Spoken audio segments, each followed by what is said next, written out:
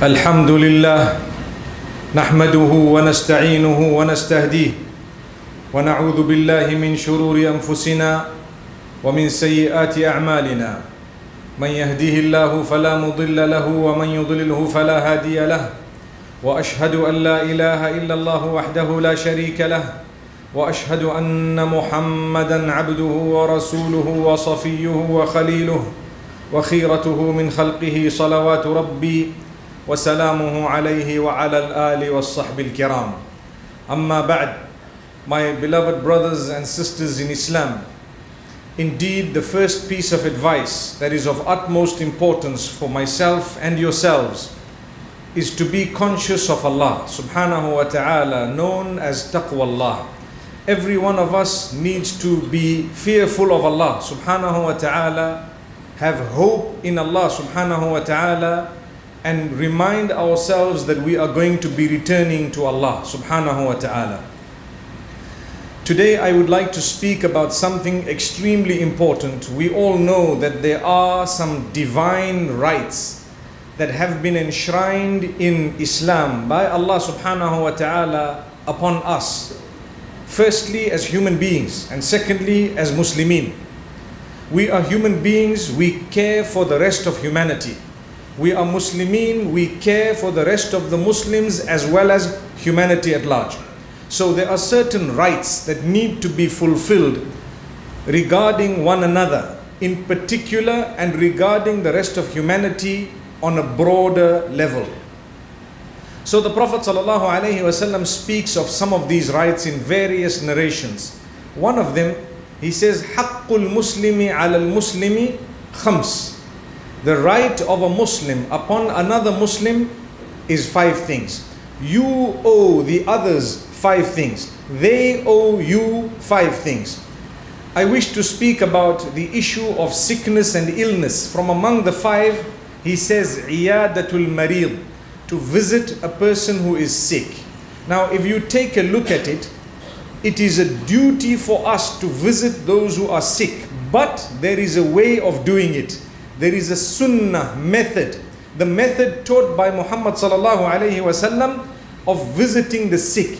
You don't just go without etiquette at any time of the night or the day and sit for the entire evening and demand food and make it difficult, but there is a way of doing things. And there is such a great reward to take an interest in those who are sick, whether they are related to you or not. A mistake we make is we like to visit our relatives who are sick. We like to visit our friends who are sick and ill. What about those who are neither your friends nor relatives? How many of us would actually pass by for 1 minute and make a short dua, or say a word of hope, or at least visit them when you did not know them? Show the solidarity that we have amongst mankind and amongst the Ummah in particular. So it's important for us to realize the reward is so high, there must be a reason. There must be a great reason. It is not something minor. Look at the Jum'ah. Today we are seated here for Salatul Jum'ah. We consider it compulsory. There is a reason. We are part of one family. There is love between us. There should be the element of caring between us. Wallahi, if you do not feel love for the brother seated next to you, or regarding the sisters, for those sisters who are seated next to you, then there is something wrong with your heart. There is something wrong with your heart. No matter what, we are brothers and sisters. We should be defending one another, helping one another, reaching out to one another, assisting one another, taking care of one another in the best possible way. So much so that if we were to attend Salatul Jama'ah in the masjid 5 times a day, we would actually know who is not here, and with good thoughts in our minds, we would want to inquire, my brother, are you okay? I did not see you at Salatul Asr. I did not see you for 3 Salah. Is everything well? The idea would not be to try and take account of where he goes and what he's doing and stalk. No, the idea is genuine concern. And the brother will say, you know, I haven't been feeling well. May Allah grant you cure. When you make a dua for someone, the angels say, oh Allah, give this person the same. So when you say, oh Allah, give them cure, the angels are asking for cure for you. Which dua is better? Subhanallah. So it is triggered by your dua. When you say something, the angels say something else. Do you know there is a hadith of the Prophet ﷺ? He says, when you visit the sick and ill, make a dua. So you make a dua for yourself and for them. Why? Because the malaika are saying Ameen for any dua that is made in the presence of a sick person. So when you visit the sick and ill, make a lot of dua. The Prophet ﷺ used to say, La ba'sa tahurun insha'Allah. And there are so many other du'as that are taught by the Prophet ﷺ. So imagine if the reward of visiting the sick is so high, what do you think will be the reward of taking care of the sick? Many women, many men, many mothers, many fathers, many relatives, they are taking care of their children or their parents or their brothers and sisters who are sick and ill. They themselves struggle more than the sick person. Only Allah knows what they are going through. It is not a joke, it is not easy to look after someone who is sick and ill. It is a huge sacrifice. That is your Jannah. That is your paradise. That is your opportunity to get close to Allah. You look after those who are sick, no matter what sickness they have. Your child, may Allah grant cure to our children. May Allah grant cure to us and our family members and all those who are sick. When you take care of them, you have to sometimes carry them. You have to help them relieve themselves. You have to help them eat. You have to help them drink. You have to help them move. Do you think that that is going to go without a reward from Allah subhanahu wa ta'ala? If to visit is so rewarding, wallahi, to take care of them is Jannatul Firdaus, if it is done with the correct intention by the will of Allah subhanahu wa ta'ala. Sometimes people are granted a child who is disabled, a child who has medical conditions, as a gift from Allah subhanahu wa ta'ala for them, so that they become closer to Allah. Their hearts are softened.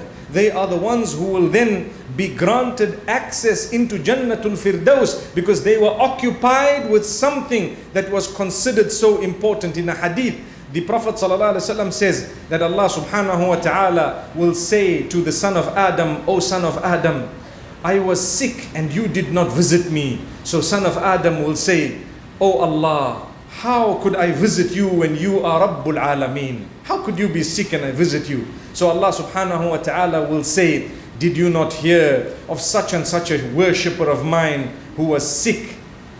Had you visited him or her, you would have found me there. Subhanallah, amazing. What that means is, it would remind you of me. It would draw you closer to me. We are healthy sometimes. We go to visit people who are sick and unhealthy, or who are terminally ill, who were at one stage healthier than us. What does that do? It reminds us very quickly to say, Subhanallah, I have good health, let me get close to Allah. Look at this brother, look at this sister. They were healthier than me, they were stronger than me, and today they are helpless, laying in the bed. It should draw you closer to Allah. That means you went to visit them. What did you find? You found Allah. Because you did not used to read your salah, but because you saw what happened to others, it softened you to realize where you are going. We all have to die. We all have to go back to Allah. People who read Salatul Jum'ah in this place of worship,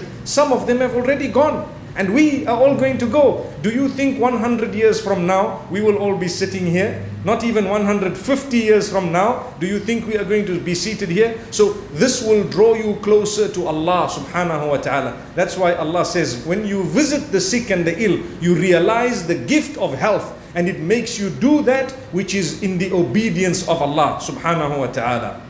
So when we look at Muhammad sallallahu alayhi wa sallam, he used to visit the sick. He used to pray for them. He used to make sure he gave them words of hope, not words of doom. You look at a sick man, you say, no, you are dying. You better start preparing. That's it, your days are numbered, over. Is that the sunnah? Not at all. No matter how sick they are, the sunnah is to give them hope. Don't worry. And another very interesting point, never ever say bad words about the doctor who is dealing with that particular patient in the presence of the patient, because it may affect the heart of the patient. You say, you know, who is treating you? So the man says, this doctor. That doctor is terrible. So many people have died. You better watch out. Why are you telling the patient? You need to boost the morale of the patient. Remember, say good things. Give them hope, inshallah. Give them examples of people who were in their situation, who are now cured and they are walking. Do not give them examples of people who were in their situation and they have died. So you look at the man, you say, sorry, what sickness do you have? And he tells you what sickness is. No, matter of time now. Just a matter of time. You know, this man went, that man went, that man went. They had the same sickness. Now it's your turn. That is not a Muslim's duty. It's not a Muslim to do that. A Muslim doesn't do that. We are taught, you want to follow the Sunnah, give them hope. This is why I was saying there are rules and regulations. When you visit them, make sure the timing is right. You don't pitch up in the middle of the morning or in the middle of the night and decide I'm going to sit there for 2 hours and you call for tetarik and everything else. No. You actually visit them, short period of time, very short. At the right convenient time.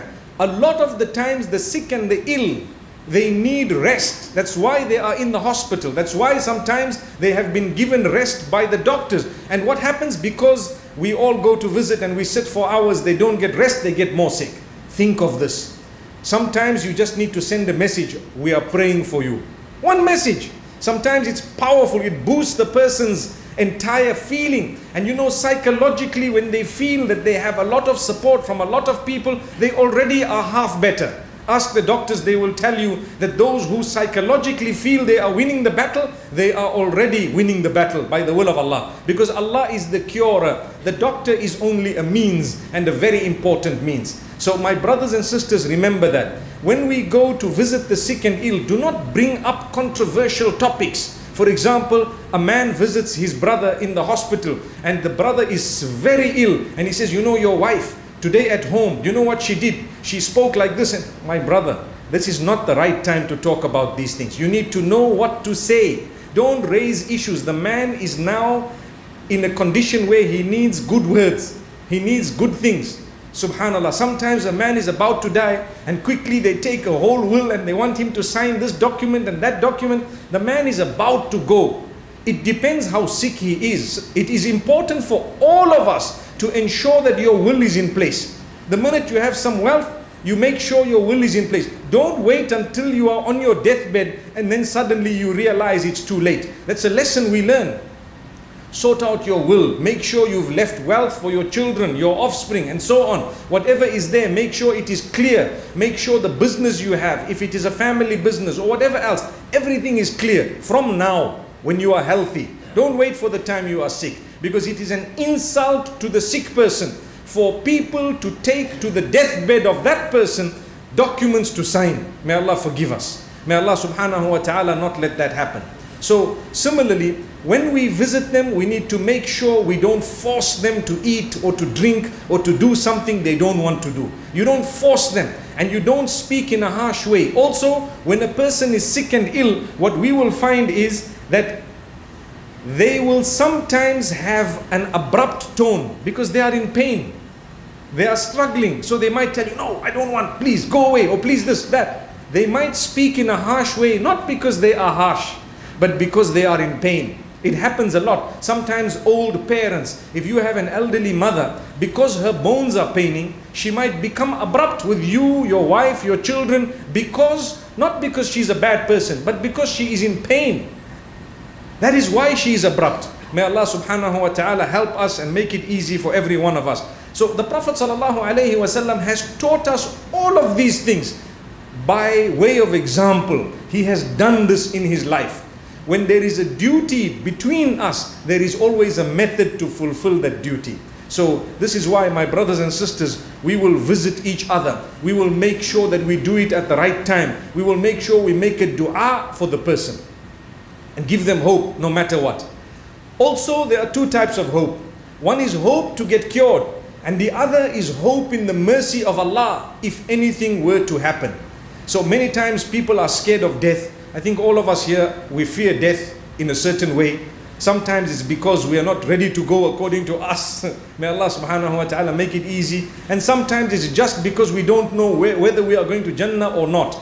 But to have hope in Jannatul Firdaus is the quality of a Muslim. And to give others hope of Jannatul Firdaus is the quality of a Muslim.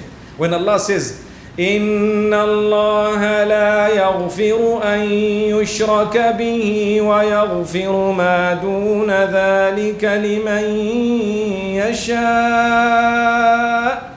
Allah will not forgive shirk committed, but He will forgive besides that whomsoever He wishes. Even that verse, it means shirk if you died without seeking forgiveness from it. But if you sought forgiveness while you were alive from your shirk, even that will be forgiven. No harm. Look at the Sahaba radiallahu anhum. The majority of them in Mecca were mushrikeen. They used to adopt shirk. They used to worship stones and sticks and trees and everything else. But when they became Muslim, the hadith says, إِنَّ الْإِسْلَامَ يَجُبُّ مَا قَبْلَهُ. Indeed, when you revert to Islam, it deletes your previous sins. There is another powerful hadith about tawbah, that tawbah has the same effect. At-ta'ibu min al-dhanbi kamal la dhanba lah. The one who seeks forgiveness from sin is equivalent to the one who did not commit any sin. It's amazing because you asked Allah to forgive you and you changed your life. So this is what we are taught. Never lose hope in the mercy of Allah. We will, by His will, go to Jannatul Firdaus. We need to work towards it. Make sure that you don't have a green light to commit sin thinking of the mercy of Allah, because that is wrong. Some people say, Allah is so merciful, let me commit a sin and don't worry, I know He will forgive. That is wrong. But if you have committed a sin, then you need to know the mercy of Allah is greater than your sin. May Allah subhanahu wa ta'ala keep us steadfast. So going back to what I was saying, you talk to the person who is terminally ill by telling that person that do you know that Allah is very merciful. Even if you were to go, Allah is merciful. Now this is when they are terminally ill, because you have to prepare them for the akhirah. So this is why you say, let us read together Astaghfirullah al-Azim. For example, let them say it once, twice. Talk about it. What does it mean? Help them to seek the forgiveness of Allah and put yourself in it. You know, some people when they preach in a way that they are on a pedestal, they are holy, they are very high, and everyone else is very low. That nowadays, subhanallah, people are not impacted by that, because they feel, look at this man, he is preaching to us and he pretends like he is the Prophet of Allah. Astaghfirullah. But the more effective way is when you include yourself in it, to say, look, we all need to seek the forgiveness of Allah, including me. We are all sinful, including me. So let us do the following. Instead of saying you do, say let us do it. You include yourself in it. I need to be forgiven just like you need to be forgiven. You may be better than me, and it's a fact in the eyes of Allah subhanahu wa ta'ala. So this is why when you are speaking to someone who is sick, it is even more important to include yourself. Look, one day we will all return to Allah. Why don't we seek the forgiveness of Allah? And we have hope in the mercy of Allah. I always say that when you start your day by reading the Quran, by seeking the forgiveness of Allah every single day, even if it means only for 5 minutes. Why? Because one day you will die. If you have that habit, then the day you will die, you would have started the day with the Quran. You would have started the day with 1 minute of dua, istighfar. Do you really think that Allah is going to throw you into hellfire when your day started by saying, oh Allah, forgive me? So the angels have written that the day this man died early morning, he said, oh Allah, forgive me. And the day this woman died early morning, she said, Ashhadu an la ilaha illallah wa ashhadu anna Muhammadan Rasulullah. This is why we say, my brothers, my sisters, if you are dedicated, it's not difficult to earn the pleasure of Allah. Why? Every day, get into a habit of doing some deeds, even if they mean small. Khayrul amali ma dima alayhi wa in qal. The best of deeds are those that are done regularly, even if they are little. My brothers and sisters, get used to this. So, it is also important for us to remind the sick person of the virtue of being sick. That is something important. To tell the sick person You know, when you are sick, your sins are forgiven. When you are sick, you bear sabr, you will get closer to Allah. When you are sick, subhanallah, this will happen, that will happen. This is the virtue of being sick. What does that mean? It means that now that you are sick, don't become hopeless. Look at the good side of it. Many of us, we don't make dua to Allah. We are not interested in salah. When we get sick, we quickly make dua for the first time in our lives. We quickly come to read salah. We make friends with the imam and the sheikh in the area because we are sick. What about before you were sick? So that was the virtue of being sick. It brought you closer to Allah. And it made you closer to the rest of the people who are also closer to Allah. May Allah subhanahu wa ta'ala grant us ease. Also, what is important for us to know is the issue of sabr and patience. You need to know how to speak to the person. You need to know how to communicate in a positive way. Think very carefully with the words before you utter them. Don't ever make them hopeless regarding cure, and always grant them hope. May Allah subhanahu wa ta'ala make it easy for us. I would also like to mention that those who are doctors and those who take care, who are nurses, or even just the staff at a medical facility such as this one that we are at today, wallahi, your reward is with Allah. Even if you have taken your salary, some people say, if I took money, I don't get a reward. No, you took your salary, but you dedicated your time, your effort, your expertise towards helping people who are sick to achieve the cure. Allah will reward you for every goodness that comes from that person as a result of them being cured, even though the curer was Allah, because you made an effort. That is the thing. When you help someone to come to the masjid by giving them a lift, you get the full reward of whatever goodness they do in the masjid. If you have done, for example, a surgery to someone's eye to help them to see, you will get a full reward of whatever Quran they have read thereafter. Full reward because you helped them. If you have assisted someone with a difficult heart, for example, and now their blood is pumping properly, they are healthy, they can fulfill salah, they do their ibadah and all good deeds and so on, you will get a reward for that. And if they do bad deeds, Allah is too merciful. He will not give you as a secondary person the sin of their sins. Allah says, I will only give you the goodness of their good, but I will not give you the sin of their sins because you did not encourage those sins. May Allah subhanahu wa ta'ala grant us ease. That's the mercy of Allah. So even those who are working, accountants and the staff who are recording and the secretaries or receptionists, the reward is immense and intense. So bear Allah in mind, because to work with sick people is not easy. You need to have a strong heart and a strong mind to see people who pass away sometimes, to see people in health that are so weak and frail that it's so delicate, to see little babies struggling and suffering. It's not easy. My brothers and sisters, I hope that these few words would have helped, and I hope that they will serve as an encouragement for myself and yourselves. There is a lot that needs to be covered when it comes to this duty that we have. It is a divine right, remember that, to visit the ill, to visit the sick. And the day you are sick and ill, you will feel like you are part of a massive family. Everyone is concerned about me. Imagine representative coming from the masjid to see you, to say, we in the masjid were remembering you. We have come here just to say, may Allah grant you a cure. Subhanallah. How do you feel when you know that in the masjid they are all making dua for you? May Allah subhanahu wa ta'ala grant shifa to those who are ill. May Allah grant cure to those who are sick and ill, not just today and not just here, but anywhere across the globe and all the time. May Allah subhanahu wa ta'ala have mercy on us. أقول قولي هذا وأستغفر الله لي ولكم ولسائر المسلمين فاستغفروه إنه هو الغفور الرحيم.